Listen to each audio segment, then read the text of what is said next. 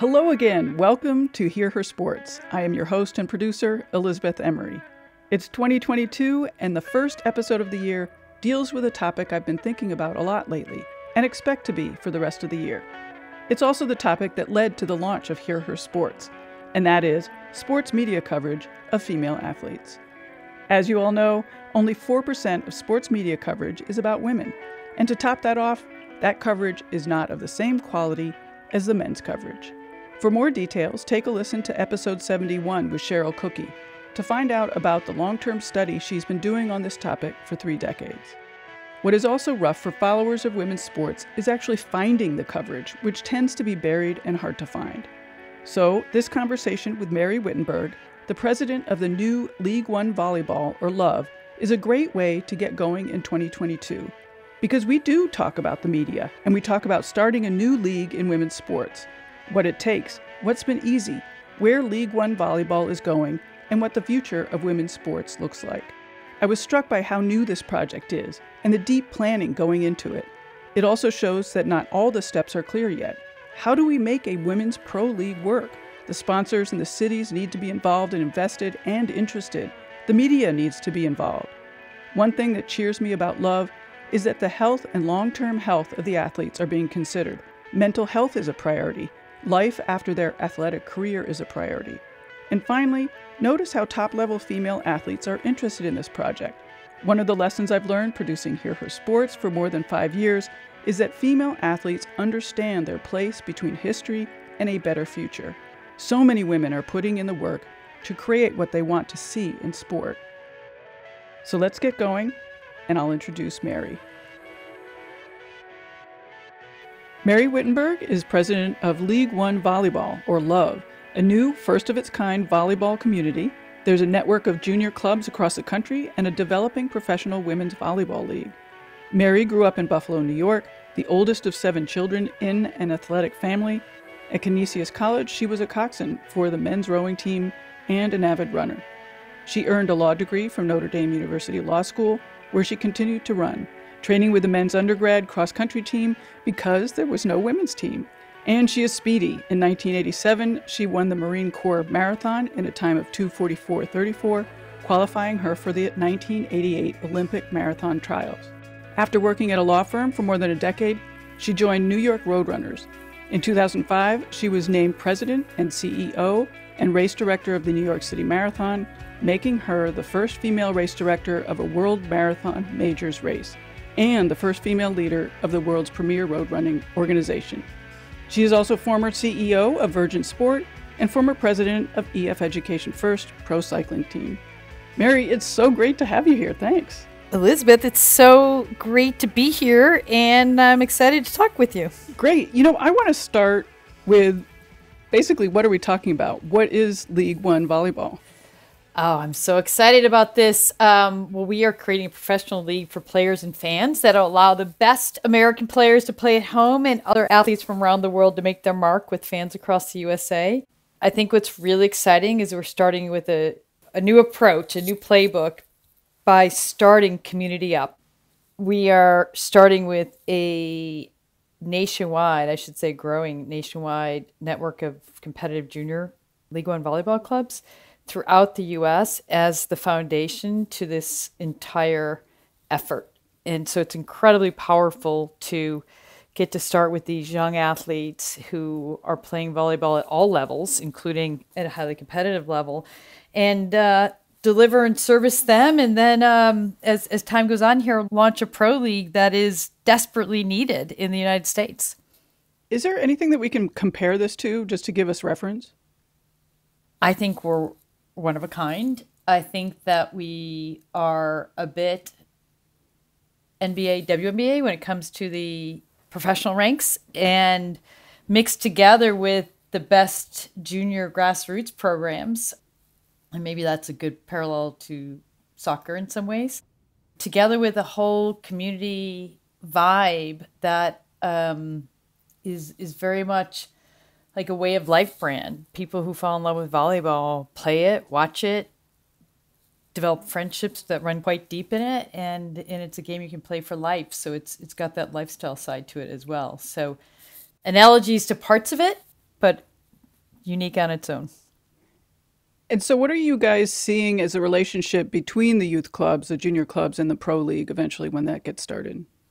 Well, the beautiful thing is the youth game always is such a great grounding force of keeping you connected to what really matters, right? And yes, we care a lot about competition, but we care about the health and well-being of especially young women, but the young women and the young men in our clubs. And it keeps us grounded in the purpose, helping these young players be their best selves in life, even beyond the game. And I think that's an approach that we'll very much take at the professional level as well. But the hope is that wherever we start pro teams, that there'll be places where we already have youth teams and a real presence in a local community.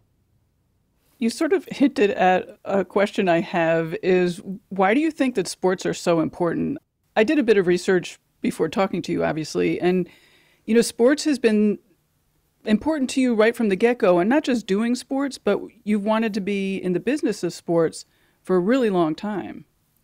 I was just on a phone call with one of my teammates, and I was talking about this great New York Times piece that just ran, a video piece that profiled young women from across the UK in talking about their teen years and talking about just actually what a challenging time it is in terms of a period of change in your life, and whether you're more advanced than friends or less advanced, and how much your body's changing and all the like. You don't realize that this is a moment in time, and it's part of a beautiful journey. And this colleague said, I felt the same way growing up. And I said, do you know what really made a huge difference to me? And all the difference in the world was playing sports, especially playing on team sports. Because as a kid in high school, my self-esteem was not rising and falling with every boyfriend or every, any individual friend. It was quite strong because it was anchored in part in family, but very much in teams. And I just think sports can affect us all in different ways, but especially for young women and young men, it gives you a base, a foundation, and a chance to belong and be part of something, all of which is important in support, but also when we really get it right, it helps young people express themselves as individuals with the safety of a community and a team as a foundation. So it's pretty lofty stuff, but to me that's the kind of role sports played in my life, and I want everybody to have the opportunity to have the benefits of sport in their life. Especially for women, I always find that doing sports, and especially in that time period that you're talking about when your body is changing so much, it gives you sort of what you're saying is a grounding in your body and how fantastic your body can be. And your mind and just yourself, especially again, if you're part of a team, you're part of a whole, everything's not rising and falling on you. But yeah, and it's so social and fun. And even if it gets competitive, there's all kinds of benefits to that. But it's always like the best teams. I was watching the NCAA last night, the Final Four for women's volleyball. And you can see in the most intense moments when there's a bit of looseness, when there's a bit of recognizing this is not the most important thing in the world, even though it feels like it right now, our best selves come out. And I think that's part of it. You're getting your best out of yourself physically, mentally, and then you're realizing the more you can have some fun with it, the more it helps you perform to be your best, both physically and mentally, if that makes sense to you. Yeah, certainly. It was interesting in one of your earlier answers just now, you said that when you get it right. And I think that's pretty fascinating. So what are you guys doing to get it right? For you, what does that mean? I think it's on us as the leaders in sport to get it right. And whether we are the coaches, whether we're the management or leaders of a league or an organization, whether we're parents, like it's our job to provide perspective, to to find ways to help athletes who so desire to achieve at their very highest level. And I'd say help everybody achieve to their own personal highest level, to do it in a way that it's not only about one day or 1 hour or one medal or one meet, but actually in a more holistic way that keeps in mind that hopefully they will have a long life with a healthy body and a healthy mind long after a highly competitive phase of life on a sports team.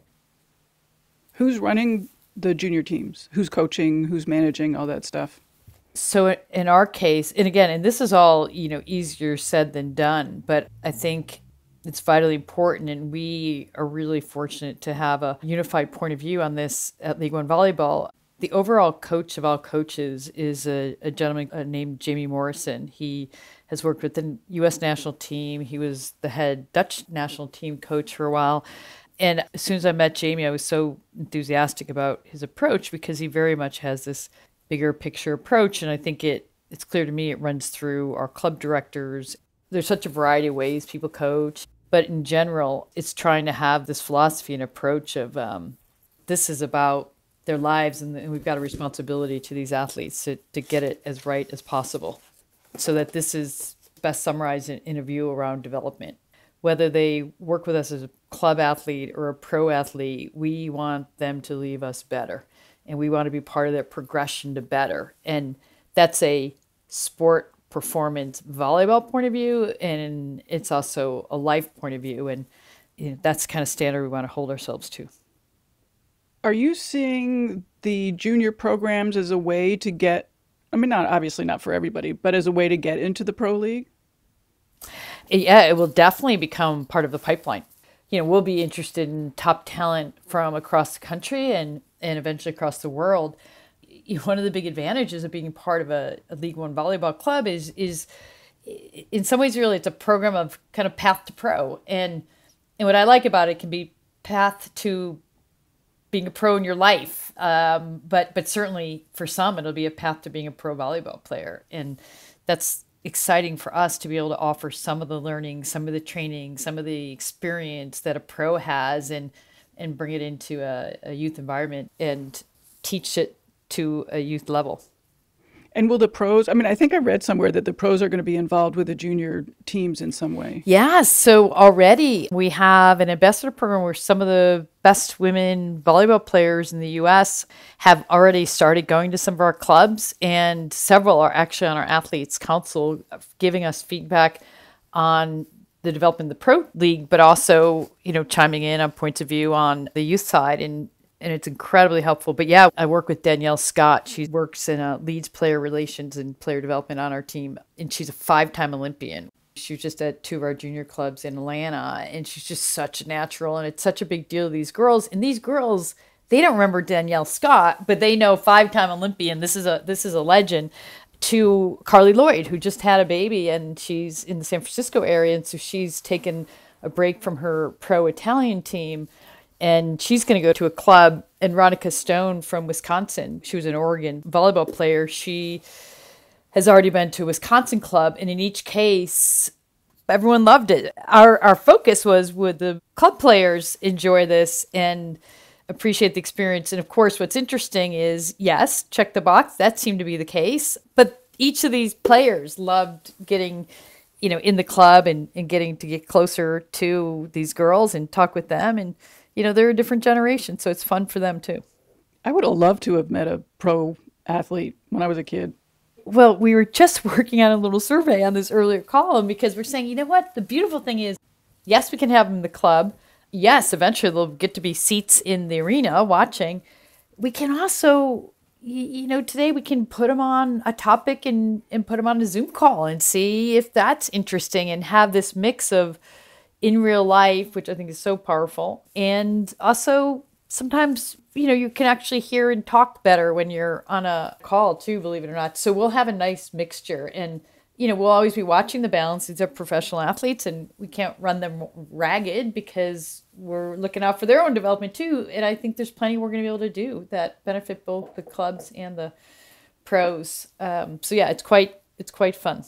Well, Zoom certainly offers, as you mentioned, you don't have to travel. Yeah, which They is a can big do it from their deal. closet. Especially, exactly. And, half the time you're a pro athlete, and especially these women are so athletic, and the, performances take a lot out of them.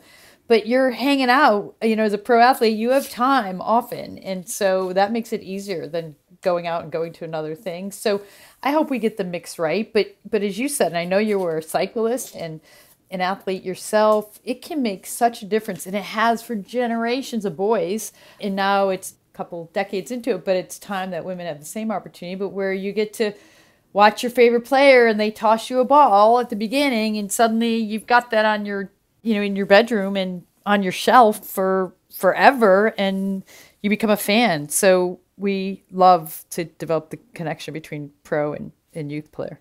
Yeah. So what are you taking from your work in cycling and in running to love? Oh, that's so interesting. I love this mix now of different sports. I think the most common denominator is the power of community in a sport, and the mix of the grassroots player and the professional athlete. Because if you're purely a pro sport, some of the biggest sports in the world that are, best known for the pro athletes, that's great. But it's all the more compelling when not only are you connecting to fans, but you're connecting to players of different ages and abilities that aren't pros and are never going to be pros. And cycling and running are very much known as participatory sports. And in both of those cases, they're more participatory than fan. Certainly in running, participatory is massive, and fan is big around the biggest track meets and the biggest marathons. Cycling is huge. Again, it's both a part of what we do on a daily basis for many people, and then massive as a fan sport, especially in areas like Europe. But the participation base is, quite big. Volleyball is, I think, thought of more like a number of the big fan-based sports like basketball and soccer and football and the like, but it's actually got a massive participatory base. So it's the most participated in high school sport, and still the fastest growing in the United States for girls. Huge participatory base, 35 million, former players in the US alone. So I've really taken just the community side, both running, especially running, and some of cycling do really well connecting the pro to the regular runner or rider. And that was a big focus for us at EF Pro Cycling too, with people like Lachlan Morton, who was amazing at inspiring the regular cyclists. So we have that same opportunity in volleyball, is how do you help the pros inspire the quote unquote regular volleyball player? But what often goes unsaid is the reality, in my experience from running and cycling, is the pro is ending up just as inspired by the recreational athlete. And there is just something so special about that relationship when one can appreciate the other. For people who are not really attuned to volleyball, you mentioned that it was one of the biggest sports for girls and it's fastest growing. So what is the attraction? What draws people to volleyball? So first, it's huge globally and already huge here and growing fast. As I said, the fastest growing and largest sport for high school girls in the US, and it's a thriving collegiate sport. So Title IX fueled volleyball in the United States. So we were coming up to the 50th anniversary in mid-June. When I think of a chief protagonist in the story of volleyball in the United States, Title IX is center stage. And then our U.S. Olympic team, we won all three, beach, indoor, and sitting. For a decade, have had the national team, right there, gold, silver, and bronze, the very top of the game globally. So it's a huge sport. And I want to mention something specific about it, and I'll tell you a little bit more about why people like it so much. But the big opportunity we have is to grow and build one of the rare, if not the only, women first team sports in the United States and around the world, because this women's game is not defined by a men's game. The women's game is the best known expression of the sport in the USA and in some areas of the world. And so it doesn't start with everyone knowing the men's game and getting to know the women's game. It starts with the women's game. this is our moment. This is the chance for people to really, people are railing around sport and women's sport. And this sport is, the women define it in many ways and lead it. So that's exciting. So I think people like that. I think people like how dynamic it is. It is a high scoring. It's like basketball. There's constantly points. It's like basketball in that you see the field of play and it's right in front of you and it's quite dynamic. And to me, it's the athleticism and the grace. Again, watching last night, I was like, wow, it's like a dance when the team is really moving well together with passes, right? And it's this beautiful, you see the field of play, you see the relational aspect of that ball it's always going from one player to the next player, right? It's so fun to watch as a team sport and how they move as a team. And then I really appreciate the insane athleticism of these athletes on an individual basis. So it's fun and it's got a spirit that's very different than a lot of other sports. It's a pretty positive, uplifting spirit where after every point, there's a pause there and a coming together of the team. And that just leads to it being a pretty uplifting and fun experience to watch and cheer. I'm so glad you mentioned that it was a sort of a women's first league, and I want to talk about that later. But are you going to be able to get games, or more games, I should say, watchable on TV? Well, one of the great opportunities is looking at camera angles and looking at the number of cameras and the like to really capture this game. It's one of those games, if you see the camera just high up, it's pretty cool to see the field of play, the full court, right? But you're not seeing the athleticism and the dynamic play and exchange among these athletes. So also getting cameras low and at the side is going to be really important. So how you capture what is a spectacular and beautiful game is going to be really important. What platforms we use is definitely, again, a big opportunity because this game's one of those, like, it's in short clips, it's super compelling. And, you want to see like the highlights and the fun outtakes and the like from any given game and make that super accessible through social media and otherwise. But you also want to be on the biggest platforms. And over time, where's that going to be? Is that our own OTT platform? Is that a mix of linear and in cable and OTT and social? We'll see, but we'll prioritize the experience of viewing the game and then keep growing the platforms on which you can see it and the formats on which you can catch it, because not everybody's sitting down for a 2-hour game. And how do we give an opportunity to also get a taste of it and follow, even if you're not sitting down for 2 hours? As a sports lover, and particularly as a women's sports lover, I find it frustrating because, like all the NFL games, all the NBA games are on regular TV. You don't have to necessarily pay for it. But, I'm paying for a cycling subscription. If I were following running more closely, I'd be paying for a running subscription. Cross-country skiing I follow. So, how are you going to manage that? And this is certainly an issue with a lot of women's sports. Our job is certainly advocating, our job being the collective people passionate about these sports. And in our case, at League One Volleyball, we want to advocate for all of volleyball, right? Like, we're in the middle of the equivalent of March Madness. It's incredibly compelling. You know what? Last weekend, when we were at the level of still 64 teams, I'm scrolling through the ESPN app to get to volleyball, right? Well, how do we over time move that up? I'm really hopeful next week. Let's see what happens. Is mainstream media covering it? If not, okay, well, let's make sure we're playing a role in making sure people know these compelling stories of these athletes and of the game.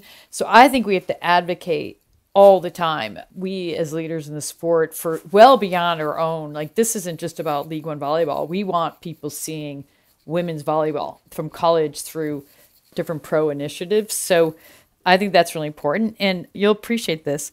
A big reason I'm here and in this role at League One Volleyball is,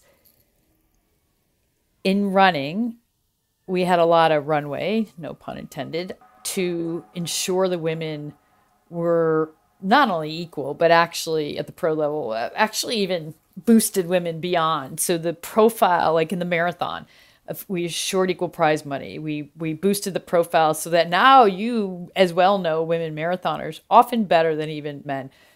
I got to cycling and I, for the first time, experienced what many women's sports experience. Oh, well, we could have a race for the women, but nobody watches it. And of course, the answer is, well, yeah, I understand no one watches it because it's not on I'm TV. shaking my head, you know that. Exactly. So it was eye-opening to me. I mean, that was only 3 years ago, right? I'm generalizing a little bit. It wasn't that no one watches it, but I think a sport like cycling was initially slow to recognize the fandom is there if you show them these athletes and give them a platform.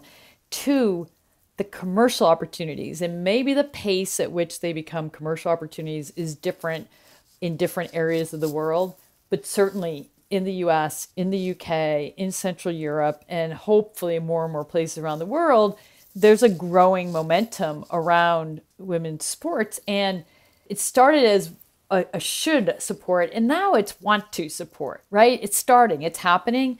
But I think we all need to be really strong voices beyond whatever our given interest is to get better exposure and better opportunity for these sports, because women's cycling, I think, super compelling. And it's just people haven't had a chance. They're starting now, as you know.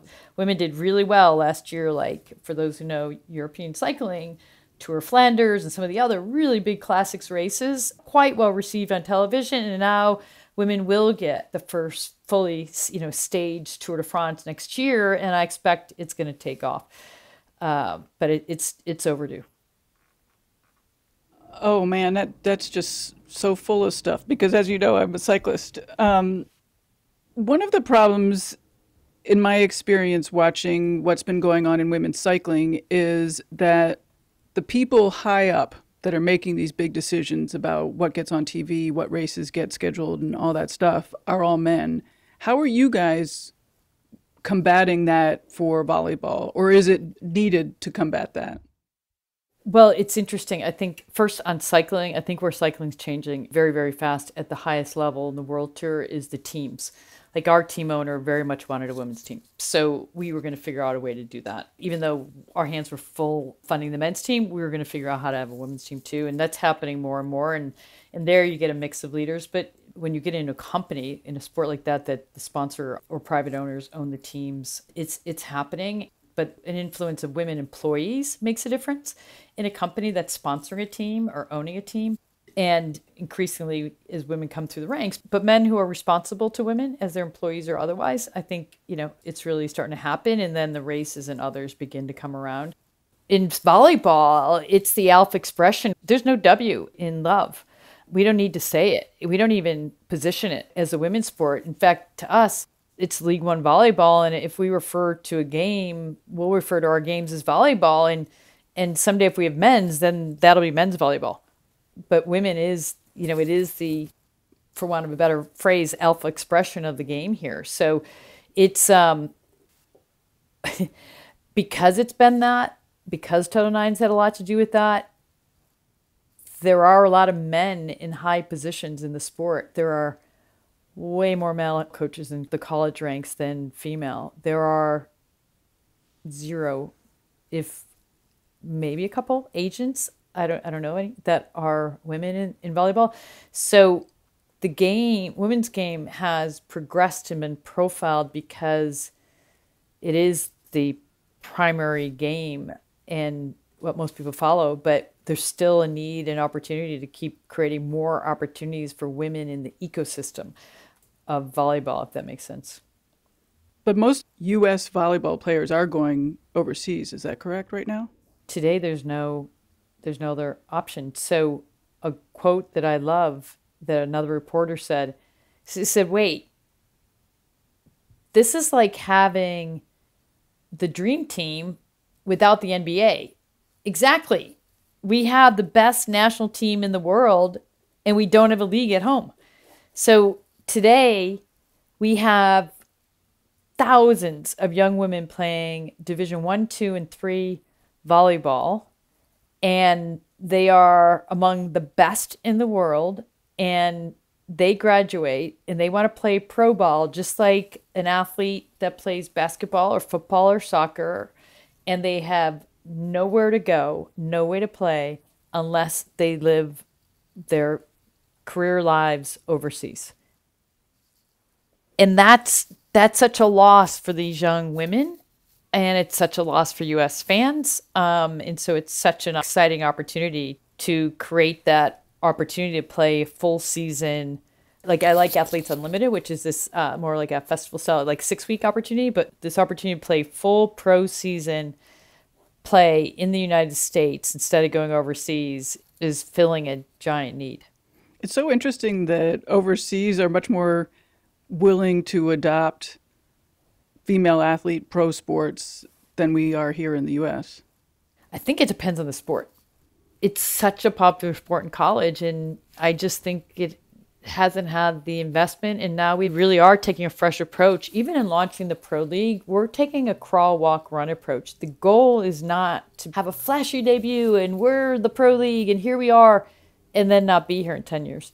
The goal is to create a sustainable league and start with our young future fans and start in markets where volleyball is a passion. Start with partners who want to support women in empowerment and be part of a fresh approach to sport, and grow into 20 teams around the United States and everything that will be there when we become the next major sport in the US. But we're willing to take this crawl, walk, run approach because we're so confident it's going to happen and want to give it its best chance to grow at every stage. So yeah, talk about the Pro League and where you're at with that, and yeah, maybe a timeline of what you're thinking about and what you're doing. Yeah, so I'm very much the voice of the athlete, at the table of what's important to them and how do we think about this. And then the voice of the fan will begin to be important of, how do we best show the very best of this game and draw people in. But where we are is very much doing the work around, first, all of us supporting the club effort. Because if you think about it, the most important thing is that young player and their families, have they been serviced in volleyball? So we're interested in that. But as we start the pro, we're very much focused on college and then some of the very best high school players, because if we can begin to tell their stories, they are our future stars. I'm a big fan of Overtime for men's basketball and what they've done with the young players. Like, people follow the young player from a young age, and by the time they hit pro, everyone knows, the younger fan knows who they are. Our chance is to have our younger players grow up following these stars who aren't that far ahead of them in college, but very much in a phase of test and learn this year, and basically around some unique experiences, probably one very much focused in college, and then on the content side and seeing what's most interesting. And then next year, still working on it all, but we'll expand on that with multiple events, and we can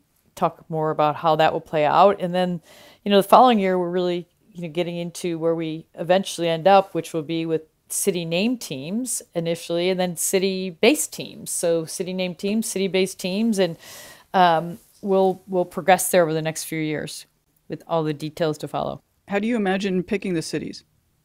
Great question. One, we really want to be in cities that are just dying to have their own pro volleyball team, and two, that support grassroots volleyball in their markets.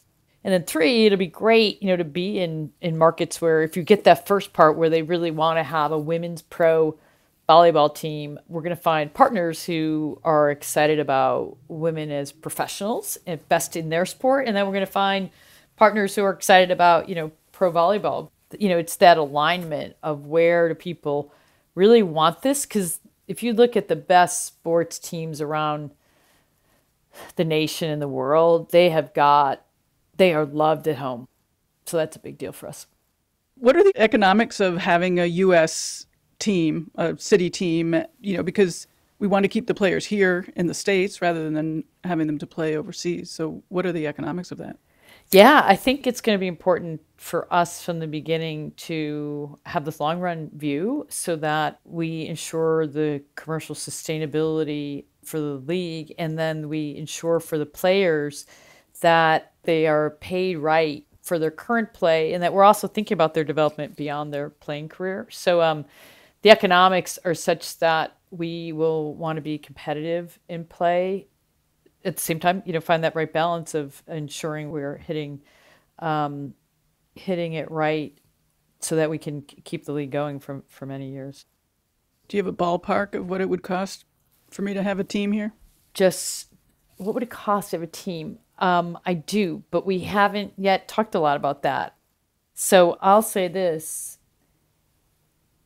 We're going to do this in a smart, efficient way, but we need to invest. Like, we need to invest to do this right. And we'll be excited to partner in cities and towns where people want to invest in these athletes and ensure a fair pay in a lifestyle that supports being a professional athlete and, you know, supports doing it right and having the right coaching and development resources around them. This isn't going to be on a shoestring. I do think getting it right and starting with athlete development is a really important starting point. And then we want to invest in the fan experiences as well. So listen, you compare it to a men's investment and it's going to look incredibly reasonable, but it's going to be, we're looking for those people who want to invest with us in growing this really compelling game and sport. So you imagine that the athletes will be getting paid a reasonable amount for the entire year so that they're not having to find second jobs and all that. Yeah, we'll see. Again, we're taking this crawl, walk, run approach. So let's see how it all plays out. You know, there's scenarios on the way to fully being there that in these early years, there's an opportunity for them to also play, for example, with Athletes Unlimited. Maybe that's an opportunity. That's a 6-week period, right?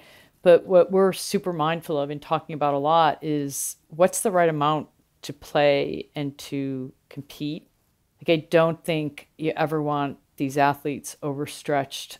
You need to pay them and have them playing the right amount. So we'll see at what point, it won't be too far in the future when they're, you know, paid for full season and we have full seasons that are never going to be 52 weeks a year. They're going to be, you know, a more classic season of say 4 months or so, and then you have All-Star and other games around that. But I think it's really important to get that balance right, and the goal is getting there. The path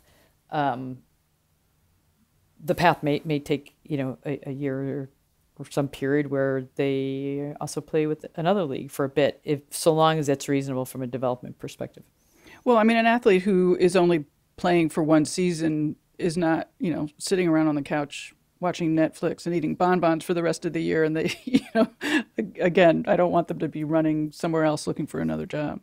Exactly. Well, and I think, you know, look at the NWSL and their campaign of no side hustle. That's exactly right. Like, they have to be paid in a way that volleyball is their job, because that's the level of athlete we're talking about. And so that's the way we look at it, is ensuring that volleyball is their job. Now, what's really unique and kind of cool about League One Volleyball is we're already a 365-day-a-year proposition in a good way, in that as we build the pro side and develop the pro season and series of games and events, we have this club side. So all year round, you know, these athletes will have an opportunity to engage in volleyball, and there are parts of that can very much be part of what they do and part of their annual opportunity and commitment. I love books. One of my favorites from 2021 is not a sporty book, but just lovely and quiet. It's Suzanne and Gertrude, and available on our bookshop page, hearhersports.com/bookshop. Whenever you buy books by linking to our main page, you help out the podcast, so thanks for your purchases. Oh, and Bookshop supports local bookstores, so you really get 2 awesome things at once. Plus, of course, the book delivered to your door.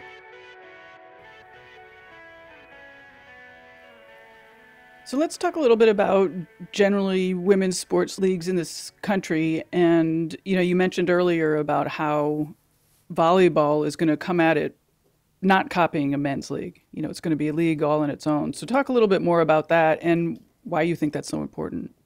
I think you always want to be looking through 2 lenses, the fan and the player, right? And who's it important to look out that way? The owners and the partners, the people who are helping invest and helping fund, to really say, okay, what's going to make this compelling for a fan? And fans change over time, right? Like, how fans follow sports today is different. And how do we recognize that and feed that in. I look at, this is getting deep into more the business side, but if you look at elements, as I said, I like overtime for some of their content and highlights. I like fan controlled football for some of their fan elements that they get involved in. I like drone racing because of how compelling parts of that is, like looking at like the different unique aspects of sport today that are resonating with different audiences, and ours, especially the young women and the college fan. Super important. And then very important from a player perspective. Like, I think we're scratching the surface on the development of women volleyball players. This is the biggest country with the best coaches, and this opportunity to have them live at home in the United States and be able to both play for the national team if they're at that very highest level and play in a commercial league. They are going to have an incredible opportunity, if we do this right, to develop as athletes, and then for us to give them the chance to develop careers. First, they can come out of college, where now we have NIL and the opportunity to begin to develop your career, around the game. And we're going to have opportunities, as they progress in the game. Do they want to be a club director? Do they want to coach? Do they want to work in marketing? Do they want to, we can help them develop as full people beyond just the game from pretty early in this. So I think we're just looking at not what do we think they want, but in both cases, what is most important to the player and the different players at different ages, and where is the fan, and what do they want next? And there's been great work done by someone like Angela Ruggiero, a former Olympic hockey player, around where is the fan today, right? It's this fluid fan that engages with sport in a variety of ways. So that's the lens through which we're building something different. You've mentioned a couple times about developing the person rather than simply the volleyball player. Does that mean that you're having people as part of Love who will be like career coaches, that kind of stuff? Yeah. So part of what we'll do, and again, this is crawl, walk, run, so it's not all overnight, but definitely already from the youth side, it's the physical performance and also mental health. And we have some support around that in the mental side of the game as a step there. And then, as I mentioned, Danielle Scott, the 5-time Olympian, she is our point person, but part of the opportunity she and I and Jamie and the rest of our team have is talking to these athletes from the beginning. What parts of developing career do they want to know now? And again, at the table, we have athletes who are in their later stages of career. And so it's very fresh in their mind. What do they need? And also 5 and 10 years ago, what do they wish they had had? And then at the tables, like, also, as I mentioned, Veronica, they're straight out. So we're getting a sense from them, what is important to you? So yes, not from day one, because we have to grow into it all, but from pretty early on, additional resources around career and personal development will be part of this. I know you're in crawl, walk, run stage, but have there been any surprises both, around what's been easy to get done and what's been difficult for you guys? The surprise to me is how easy it is to get pro athlete feedback. It's like the athletes council or like partners, like they're as invested as this being successful. And that's something you feel really like with college and club, like directors, coaches, people really, they love this game. And so they want a pro full season league. And that's awesome. I so much know that success is when you're really feeling a real need. It is a real problem. It's a real need. They're crying out for this league. So it's been a bit of a surprise how real that is. Like, people in our ecosystem really want to see this pro league. So I would say that, and I would just say a pleasant surprise. These athletes are the best in the world and just really care and are open, and so that's been fun. And then I think the other thing I really love that I somehow reminds me a lot of running is these club directors. They've dedicated their lives to this. Like, they started 20 years ago when their son or their daughter was playing volleyball, and they've built these clubs, and they're really committed about helping these young players progress and just be their best. And that's the kind of stuff that's at the essence of the mission. I want to talk a little bit about your own sporty life. And you were a very active kid. What do you remember from that time? And the reason I'm asking is because, you grew up in the 60s and 70s, and it was at a time when, women's sports was not what it is now. And oftentimes there was not women's sports at all. So I'm just curious what you remember from that time and, I don't know, lessons maybe. I remember it being a huge part of our lives. I was the oldest of 7 kids and was very lucky because my mom never had a chance to play, and she was a crazy sports fan. Like every Buffalo team, Sabres, back then Braves, Bills, of course. She loved sports. And then my dad coached all these different sports growing up. I guess really baseball was the thing he did most, not so much like basketball. But my sister and I were the first 2 of 7. And I always wonder, what if we weren't the first 2, but we never sensed any gender discrimination at all from him. So we were playing ball from day one. And those were the days where, how did you spend your day? They just opened the door and we all went running out. And then every other family went running out, and the street was full of playing street ball, right? And that's the way I grew up, really active. And also I was not good at all at any of the classic sports of the time, or basketball and softball, and really wanted to be good at a sport. I didn't give enough credence to cheerleading and gymnastics. Those were the areas that I was good. I was even a baton twirler, but those weren't at the time what I held up in my mind of what I aspired to be good at.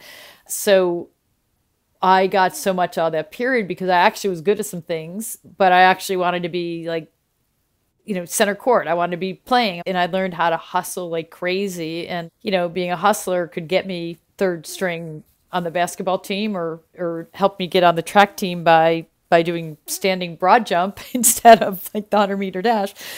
So I got so much out of that period before I found the sports that really suited me as an athlete. But yeah, and I think the biggest thing, it was just fun. It was life. And it's actually, today I run most mornings, and it's actually not the running. It's getting out with my buddies and being outside and having that fresh air. But again, it's my buddies. And that's what I see in volleyball. Like, these are people playing with their buddies, and that it's important in your early years. And then later when you're working and have kids and you're with or without kids, when you're working, like all of a sudden sport as part of how you feel good, because it's physical and all that good stuff, but how you feel great mentally because it's social too, that's a big deal. And so I think sports actually been that for me from the earliest days.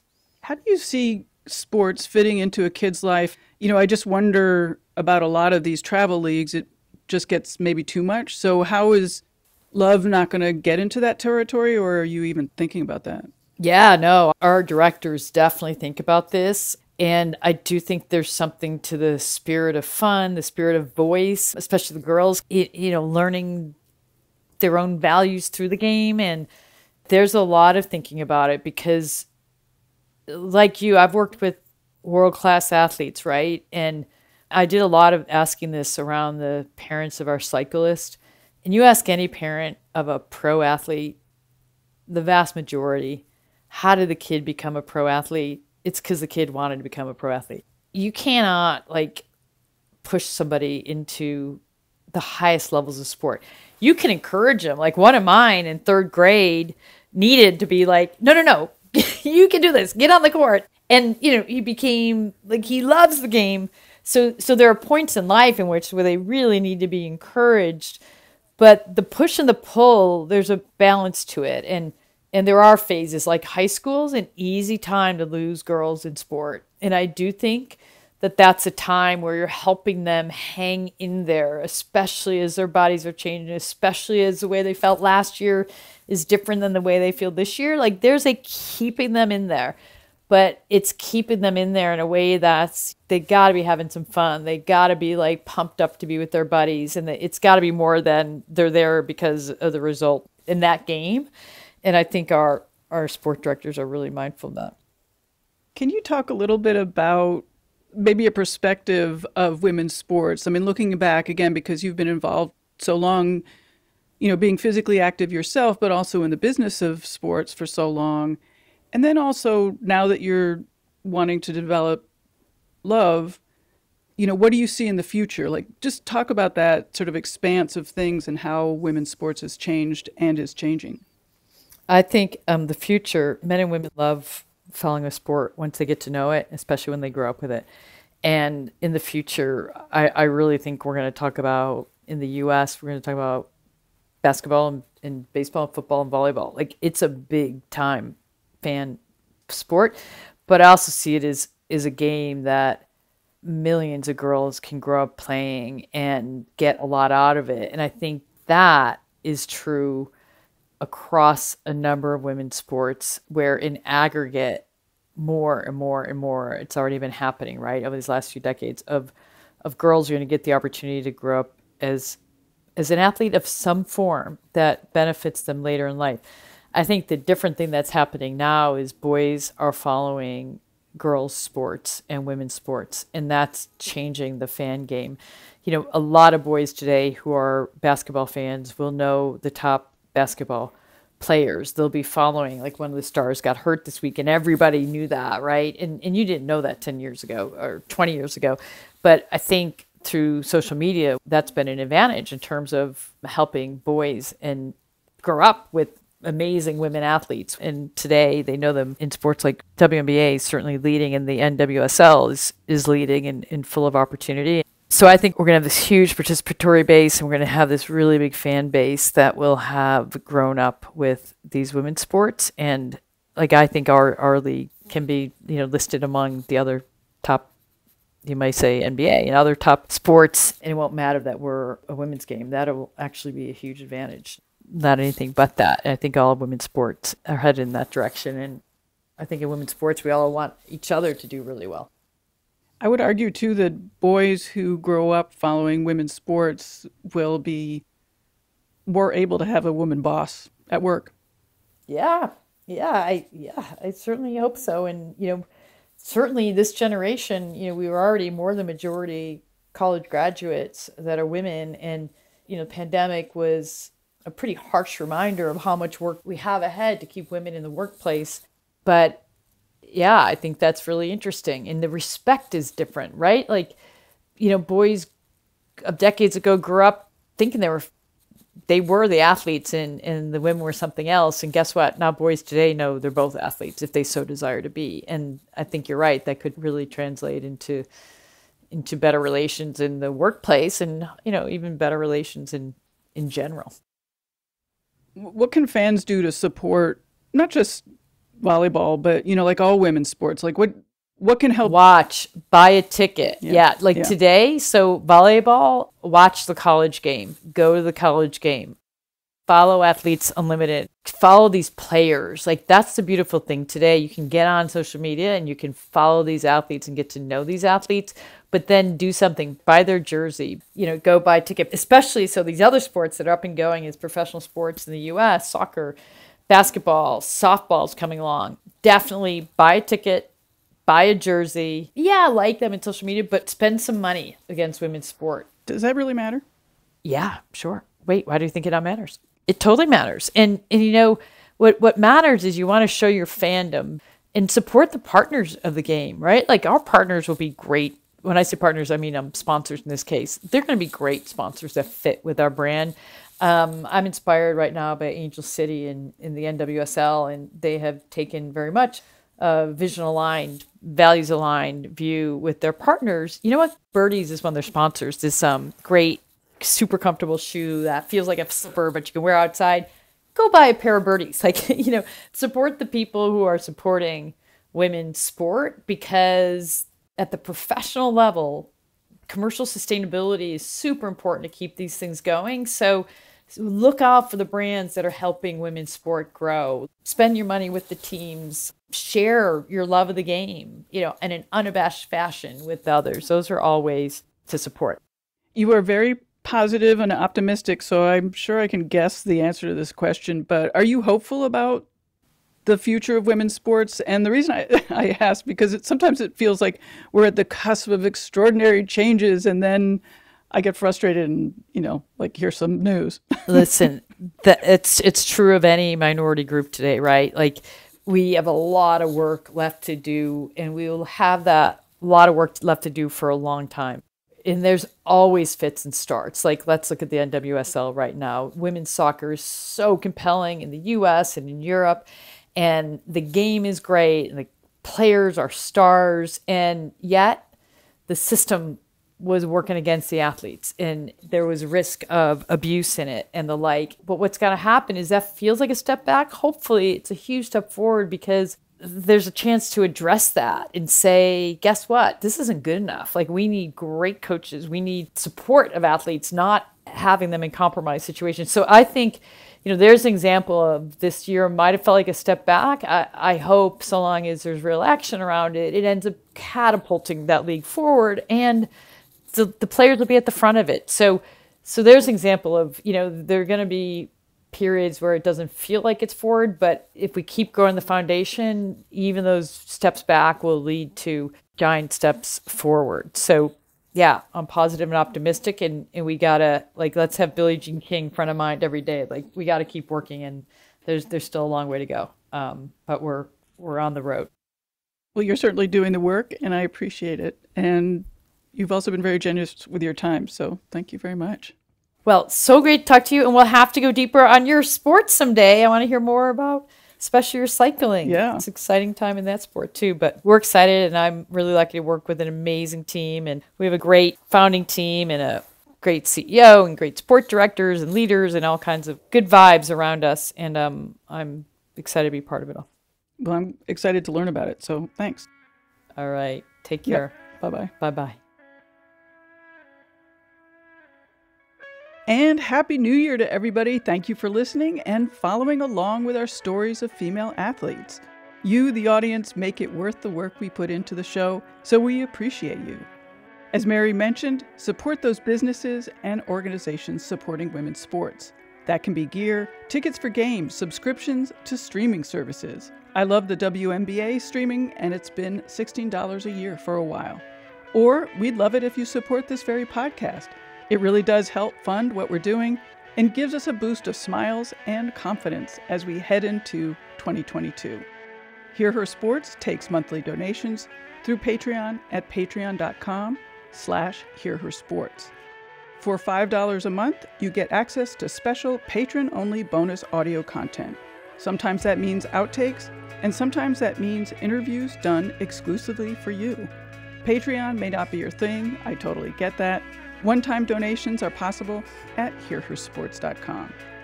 We always have great shows coming up, so make sure to subscribe for free to Hear Her Sports on your favorite podcast player so you don't miss a thing.